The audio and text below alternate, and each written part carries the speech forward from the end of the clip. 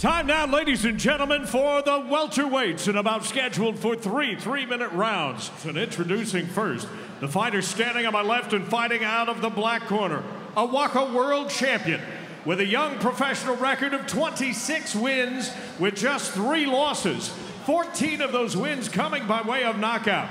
He stands 6 feet 4 inches tall, 1.90 meters, and he weighed in at 169.1 pounds, 76.7 kilos. He fights tonight out of Serbia. Please welcome Nikola Todorovic. His opponent standing on my right and fighting out of the white corner, an ISKA world champion and a European Grand Prix champion. His record impressive, 103 victories, 17 losses, 1 draw, and 53 career knockouts. At 5 feet 10 inches tall, 1.78 meters, he weighed in at 169.5 pounds, 76.9 kilos. Fighting tonight out of France, here is the final boss, Karim Ghajji boy, Ghajji. The referee in charge of this bout is Jan Frana. Okay, fighters to the middle.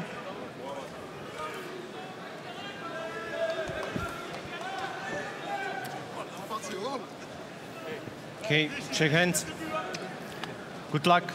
Listen to my comments. Follow the rules. Okay? Back to the corners. Judges. Time. First round. Fight. So here we go. Karim Ghajji, the 42-year-old, taking on 25-year-old Todorovic.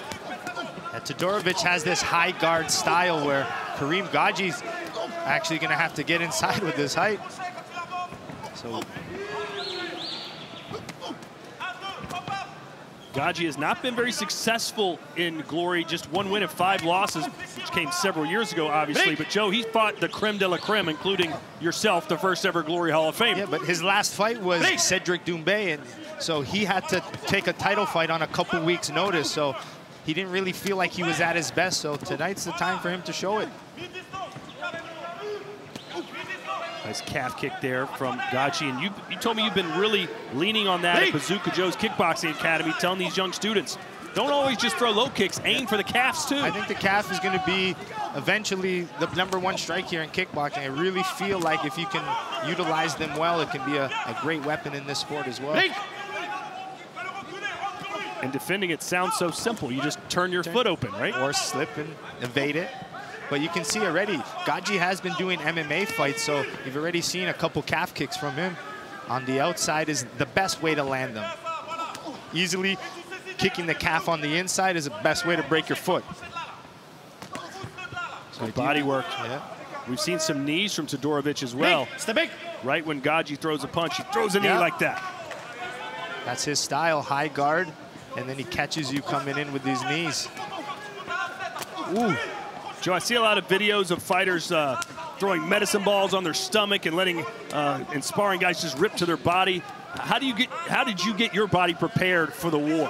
Well, I think it just comes with experience and a lot of training and sparring. You got to build what I call body armor. So it's just rounds of sparring, lots of core work to kind of go, but nothing beats just the rounds getting hit and developing that strength. But those knees from Todorovic are nasty now that he went upstairs. There's another one that froze Ghajji for a second. Ghajji, you can see technical because he's a stand switcher, but this Todorovic power seems to be too much. Yeah, Ghajji in for more than perhaps he bargained for against this Glory debutante. Ooh, I like that right knee, right hand combination. Very unorthodox, but effective. Wow. And Ghajji just stood there and took it. And he has to take a step back now to regroup from that. That right knee, right hand is done great. Neutral corner. Neutral corner. No. Coach. He wanted it dirty, Joe. He said, don't clean it, just shove it back in my mouth. Clean. I'm from Serbia. We don't care about this kind of stuff. He had momentum.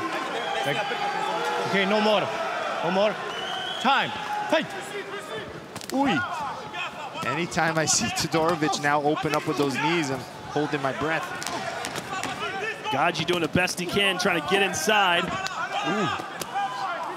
Good body work from Todorovic, now mixing that knee up. What a rangy, tough fighter is Todorovic. Scary good. My mind is already going to places where we can match him. It ain't over yet. The final boss, that's the nickname.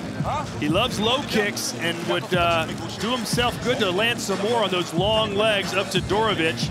He's a two-time Bellator champion and a former ISKA K1 world champion. Nikola Todorovic, my conditioning, length, and aggressiveness make me very dangerous, and I agree with that. That's what his big strategy is, and that's what he does in all of his fights, signature strikes, like we're seeing on display, punches and knees, and outside of the ring, and smart man as well, an electrical engineer. I believe he says he does computer software. Yep, there are those knees, off-rhythm punch knee combinations, high guard style. Second round. One thing he needs is a custom mouth guard. That wasn't even a big shot that knocked it out. So round 2, let's see how the judges scored that first round. 4 giving it to Todorovic, 1 to Ghajji. Ooh, Ghajji loading up with that big a hand. Well, Ghajji's giving it everything he's got. Be careful. As he always does. Yep. Just solid and powerful. Very hard to move.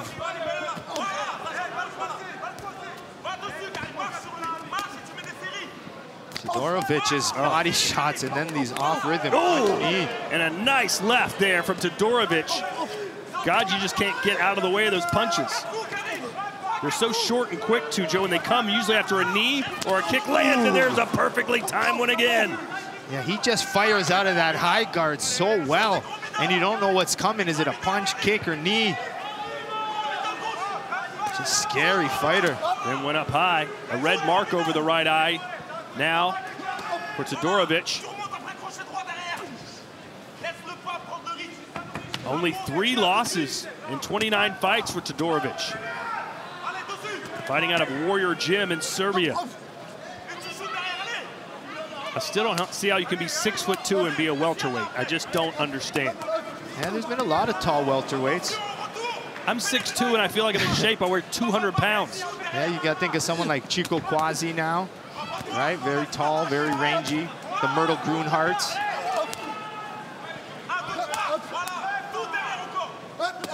How much weight did you have to cut back in the day to be welterweight? Nice knee again. About from the start of my camp, maybe 25, 30 pounds. Took me 8 weeks though.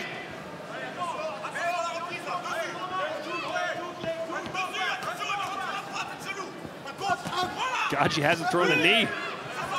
Todorovic has landed 15. Good thing it's not a knee kicking contest. Or would that even be a knee-kneeing contest, I guess? Well, let's see if the fight continues into this third and the Ghajji experience adds up. I mean, I can't believe he took so many knees and just doesn't even flinch and keeps coming forward. Ooh.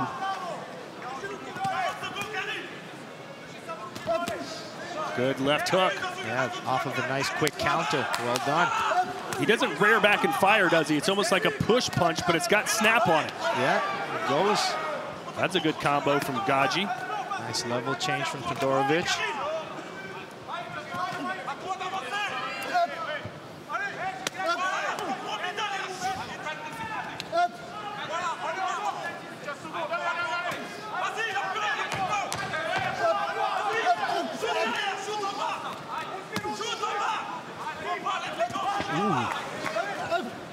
So a busy round for Ghajji. Let's see if the judges give him credit. That was great pressure from Ghajji. Stayed in his face the entire time.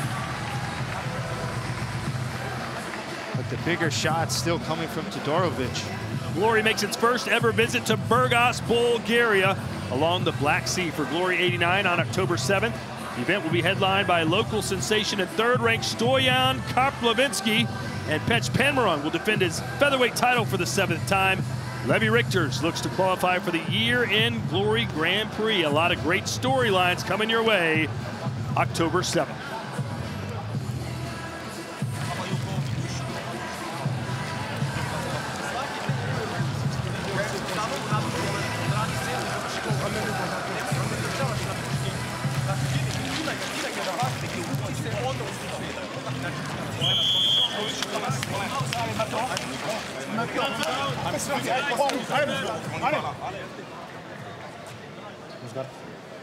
Okay.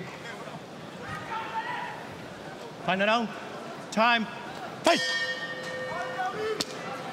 Third and final round. Again, Todorovic goes to the body. All five giving that round to the Serbian, so Ghajji needs a bit of magic. Yeah, Ghajji's pressure is doing well. I'm thinking the refs are seeing the bigger shots, the knees. Even though a lot of those knees aren't landing, they seem close, but I know Ghajji's still doing well. Remember, Nikola Todorovic, 17 years younger than Karim Ghajji. Ghajji's still looking as young as when he started. He doesn't age. He found the fountain of youth here in France. His output hasn't slowed down. That's incredible.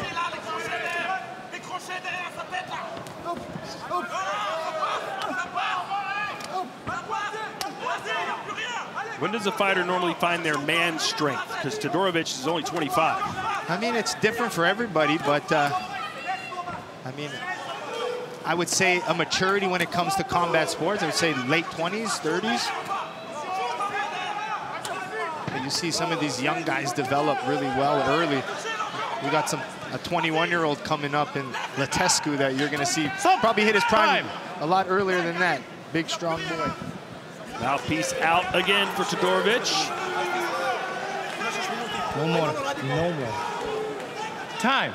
Fight. You don't want to lose a point over something stupid like that. Letting your mouthpiece fall out. We've seen this before. Yeah. A lot of fighters just get the generic, off-the-shelf mouthpiece instead of getting one fitted.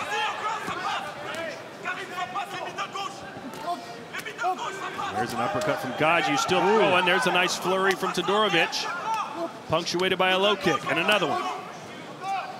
Break. Step back.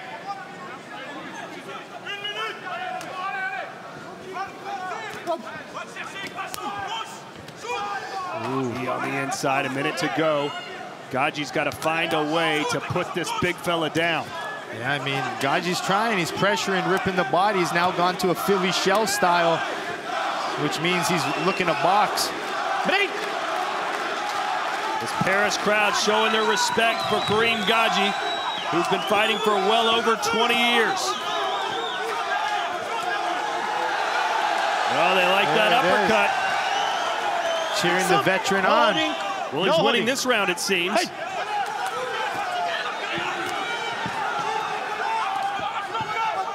Ooh, good rip. Good counter from Todorovic. Nice little exchange. Break.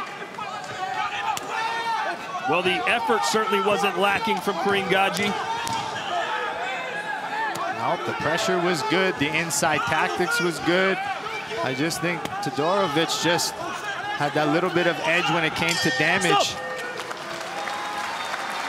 They'll hug it out. And I'm sure that was a very special moment either way for Nikola Todorovic to be able to fight someone with the career that Karim Ghajji's had. The decision from Paris when we return.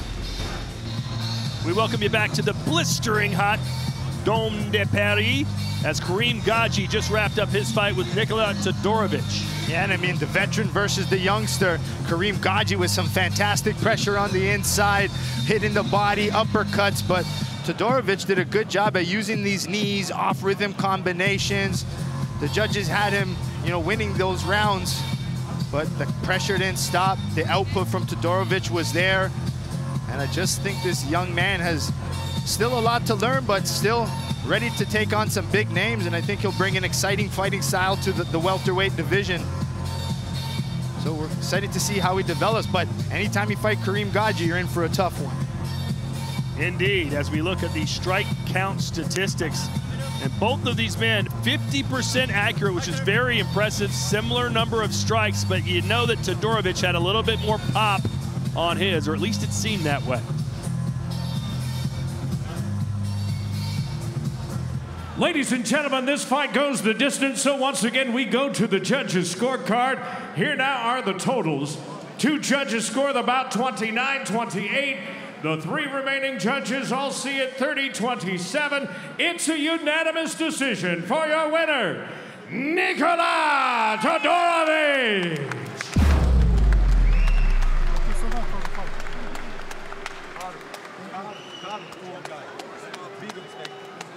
I'm here with your winner, Nikola.